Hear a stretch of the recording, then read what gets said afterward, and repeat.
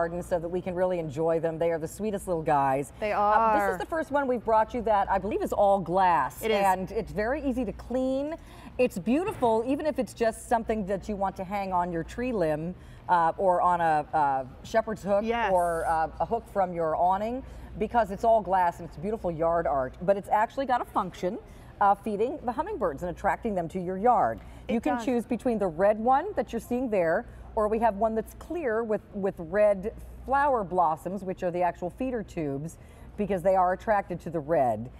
2 easy payments today of $14.73 and brand new. I have to tell you, this is a stunning piece for your garden, and it's brought to us by Evergreen, who really knows how to give you beautiful finishing touches for your garden. But this piece is a substantial, gorgeous piece that is going to last for generation upon generation, because it's made out of that beautiful molded glass, and each one of the flowers are hand blown. Oh, wow. And so no two are going to be alike, but we've done those in that color red. Of course, you have your option of the actual bell feeder to be red or white or clear, the clear.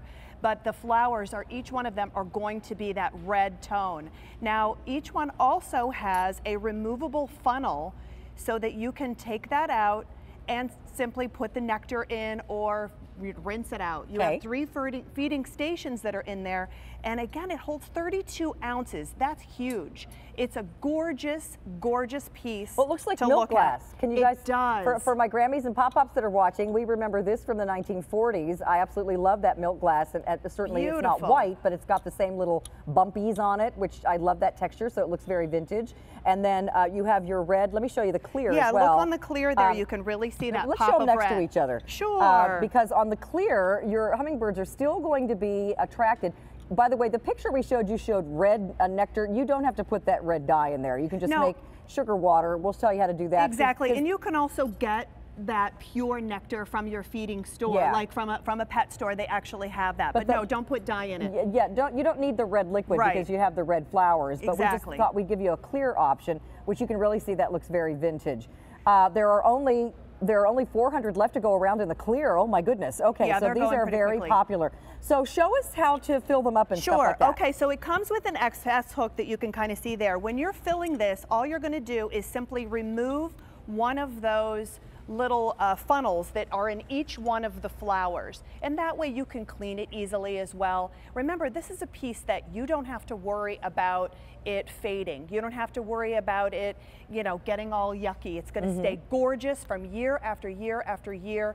It's a way that we can feed our little friends, which, by the way, you use 4 parts water, 1 part of sugar. My mother always says, if you make it sweeter, the more of them will come to you. But I just had a conversation with Eric Wallin that said, if you make it sweeter, they don't have to feed as often, which means that if you have a ton of them that are feeding, they can get their sugar, which is great, their sugar water, because they need that for their energy. They need the bugs for protein. So we can't manufacture the bugs, so we can certainly give them that nectar. And look how gorgeous that is. Just remember, when you're mixing it, don't just put some sugar in some cold water and stir it around. Right, you need to boil it so that it doesn't separate when you put it in the feeder, and then you get more like a syrup. More like a syrup. A light, not thick, heavy syrup, but a light syrup. And that's what you want to put in here. And you can do that as often as you like at your house. You do want to, if they don't finish it all, you do want to clean this out, I'd say about once a week. Don't just leave the old nectar sitting in there. Exactly. But this is absolutely beautiful in your garden. And again, on a shepherd's hook. It comes with the hook to hang it. So if you've already got like a hanging plant basket hook on the eave of your porch, or somewhere on your pergola, you can hang it up like that, or certainly hang it over a tree branch. And this is how they're going to actually get in and get the nectar. They have those long beaks, but they have super long tongues. So if you're filling this up, it holds 32 ounces of nectar, or sugar. You can get pure sugar or pure nectar to put in there. But you can take that little funnel out. You can clean it, you can easily fill it with that too. And each one of the holes has this funnel. When you're finished, you simply put that funnel in. What this is doing is it's going straight to the bottom. Which is great, because all they have to do is, come sit here, eat real quickly, and then go. And as my mother said, if you're gonna put sugar water in there, make it a little sweeter. Then they don't have to feed as often, but they're also going to come back and, you know, just like hummingbirds do. Because they have a little, well, they don't really have teeth, but they have a sweet tooth, if you know what I mean. Yes, they do. So you'll have lots of hummingbirds, and hopefully they'll hang around your place longer if you've got the feeders out, because they're kind of a little bit territorial, and they like once they find a yard that has a place to feed, they'll stay there and they'll build their little nests. Nothing is cuter than tiny baby hummingbirds in a tiny little nest. So adorable. Like the size of a walnut. So cute, that little nest. So not very many left to go around in the clear. We also have the red. Choose the one that you'd like. These are all hand-blown glass, absolutely beautiful, easy to clean, easy to refill, and they are brand new today from Evergreen, which is a company that brings us lovely decorative pieces for your yard. There are many more of them on QVC.com. Thank you, Ginger. Thank you. Great to see you, honey. Have a wonderful morning.